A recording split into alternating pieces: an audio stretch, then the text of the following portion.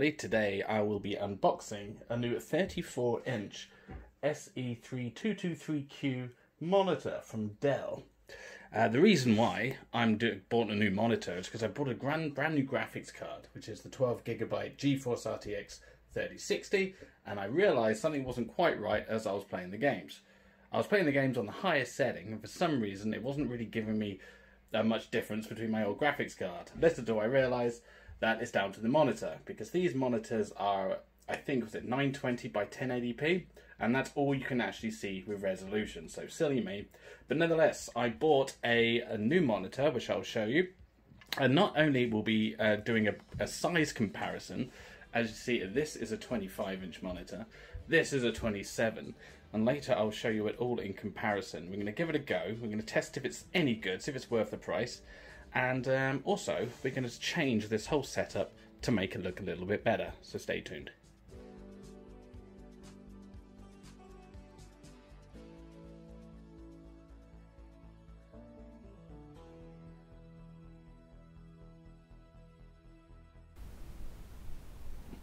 Right, so let's clear a little space here. So let's move my microphone over here. Now I've got a bit of a weird setup because I've put all of this in the corner to save space in my small office where I currently work. But we're going to move some stuff around, hopefully make it look a lot better. Okay, so this box is massive. I think I may have overdone it. A 34-inch monitor. I beg your pardon, it's a 30. I think it's a 32. Sorry, it's a 32-inch monitor. They're pretty big. They're pretty much. I haven't seen ones which are big. They go wide in widescreen, so you can go for a long kind of convex model, which I'm not really a fan of. But this is pretty much the biggest I can see and the cheapest for the price. I got this for £240.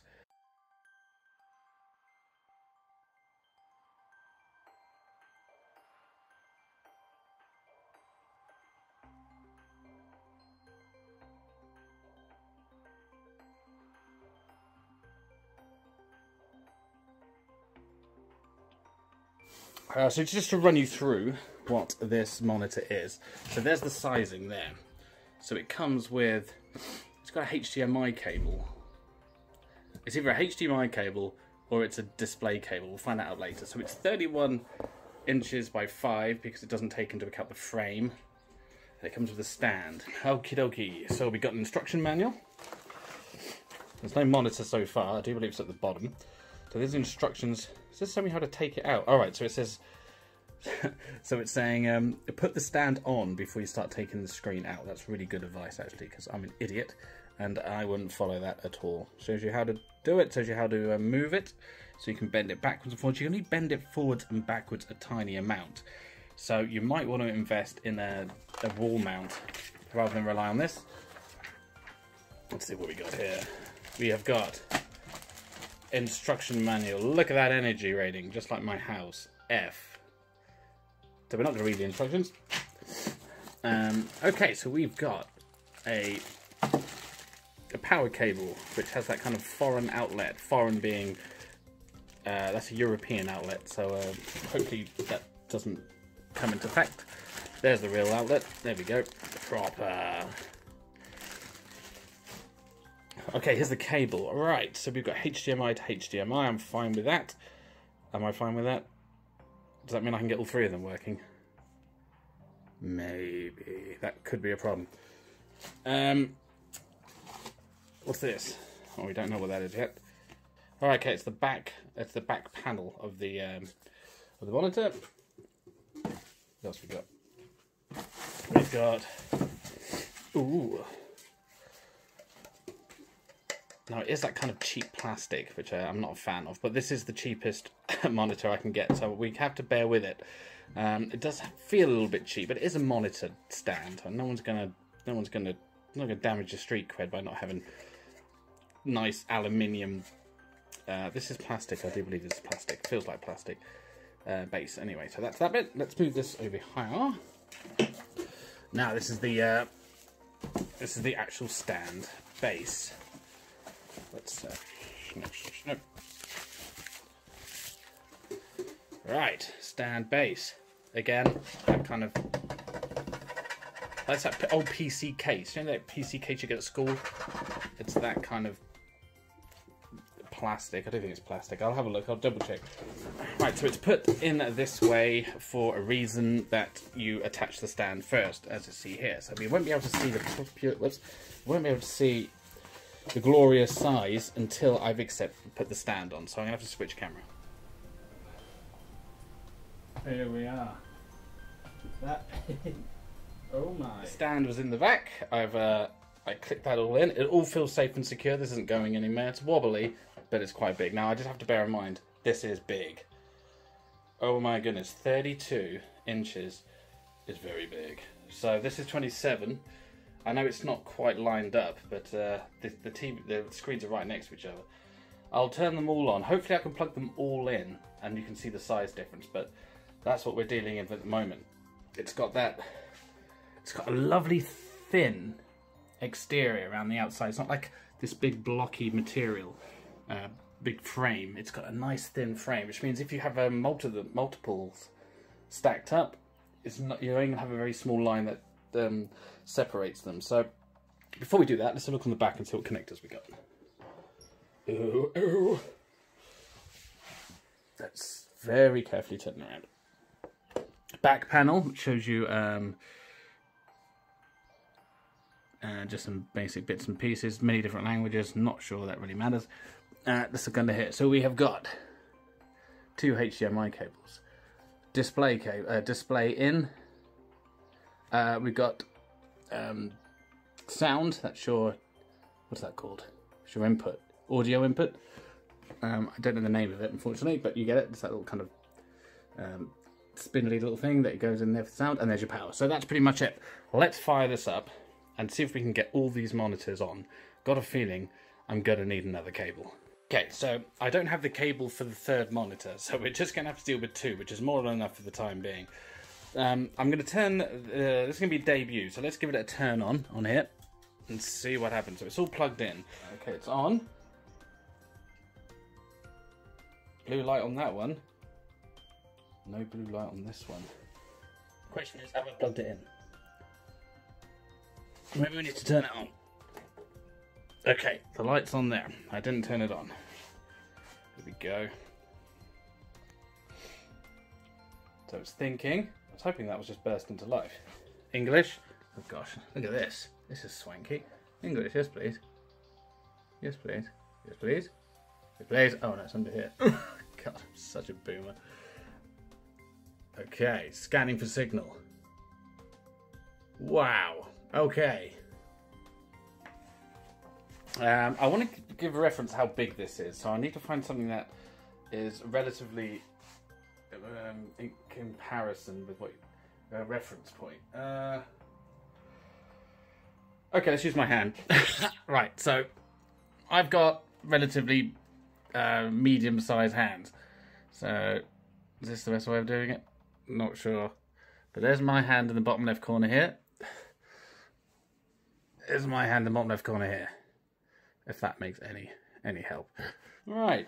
So there we go. So I can give you there you go. So you can actually see the difference between these 2 monitors right here.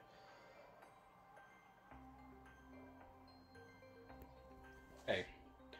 So as the monitors are connected to each other, this is the screensaver for ribbons. I thought I'd better do that than show you my massively untidy desktop. So I'm right close to it right now, and I can see the difference. It's a lot pixelated on the right. It feels like sharper and crisper. Right, good morning. So I've slept on it, and I'm going to give you my review of this monitor. Now I've got it all set up. There's a few things I need to do to make it, well, mount it properly, because I didn't have the cable for the 25, but we'll get that later. So there are a few things I don't like, and there are things I do like, and there are things I'm just going to put in the middle. Let's go what I do like. So this monitor is really big, and it's really cheap for the price. And yes, it handles 4K. So I've got my Sony Vega screen up here. I can prove to it what it handles, if I can remember where I go. There you go. So so it does go up to 4K. I presume this adds up to 4K, but this is what it's advertised as. Totally fine. I like the sleek design. I like how it's small around the edge, so very clear. It seems very crisp. So far, so good. Now, the things I don't like. There seems to be a fuzzy kind of white border just goes around the edge. I think this is part of the design, but it just seems a little bit off around the frame. Like, see this here? Like, I think you can see it in my phone. But there's this kind of weird white light. I don't know whether that's a problem or all the monitors come like that. It's not too much of a problem. I've got used to it now, but that's a bit annoying. The other thing was the contrast, right? So this monitor here is pretty old, but it's very crisp and very sharp. Like, you can see the colors on here compared to here. I mean, I don't know if you can tell, but like, there seems to be a bigger backlight on the Acer than this monitor. I just feel like it's hard to explain, but my brain goes a bit funny when I try and read these documents over here. And then I go to here. I don't know whether it's my brain getting used to the size, but I'll give that a pass for the time being. But I'll just leave that in there just in case that problem pops its head up again. Yeah, so I don't know whether it's me or I'm messing with the settings, but it feels a little bit faded, if that's the right word. I don't know the word is contrast. I go down here, and I can start playing with the settings, okay? So I'm on 95 brightness, which just about matches this, but it does feel a little bit faded. And also I've gone down and I've gone to contrast, and I've played with contrast, and it's the best I can do to get like a brilliant white. Okay, so we are in amazon.co.uk. So there's different monitors available depending on where you are in the world. So we're going to go monitor 32, 42, no, Jesus Christ, 42.2 inch. I didn't put 4K in, so these are all the budget versions. So under £200, yes, you can get a 32-inch monitor. Of course you can, but we need 4K because that's what we're all about. £1,000, jeez. So here we go. So this is the monitor I bought directly from Dell. As you can see, the price here. What I'm doing is I'm going to show you all the specs, things like that. So this is so it's got 42K, 31.5 inch, totally fine because that includes the ½ inch for the frame. Going down, I'm here to look at the reviews. So it's all very. You can see if anyone had the same issue I have. Now with reviews, you got people. I mean, this is a really well reviewed monitor. I mean, if you this constitutes the averages. So value for money, this, that, and the other. Screen quality 4 out of 5. Gaming 4 out of 5. Works well. Contrast not very good. That's what I'm thinking. The contrast, it feels a little bit bleached and faded out. It says clear image 4 out of 5. I don't worry about the 5 out of 5 because you know what they're going to say. Blurry ghosting. I thought I was seeing blurry. That could just be my eyes adjusting. I was looking at my eyes earlier. It's being a little bit blurry. I kind of agree with that. That could be me. Maybe I'm just too old. The black seems to be washed out and become grey, making text hard to read. Now, a lot of these problems, it's down to do with people's graphics cards, so don't worry about that. I just wanted to double check to make sure it wasn't me having the same issues as other people. But some people do say it's a little Okay, so I slept on it again. It's day 3, and I've kind of come to a conclusion. I'm going to hang on to the monitor for a bit longer. It's not as bright as I wanted it to be, and it's also not as sharp as I'd like it to be. And the best way to describe it is, if you've never had a decent monitor before and you bought a monitor like this, you're going to give it about 8 or 9 out of 10 because it's really, really good. If you're like me, who's had an Acer monitor, which has always had really strong colors and super bright, and you've bought this, you can definitely feel a downgrade. So you're going to give it maybe a 7 out of 10. But if you're a gamer, and this is important, if you're a gamer and you've got a really good graphics card, you're not going to see all the colors. And you're really not going to get the whole effect of the capacity and the power of your computer and your graphics card with this monitor. You're really going to have to spend big money for that. So in the context of it being £240, it's fine, but you're not going to really get the total visual experience on this monitor if you've got a really good computer and you want to play those games on ultra 4K. So I hope that makes sense. I would use this monitor if I wasn't playing games professionally or I wasn't taking games really seriously. I'd use this monitor if I had needed to have one monitor and I wanted to divide, if I wanted to divide it up into multiple tabs.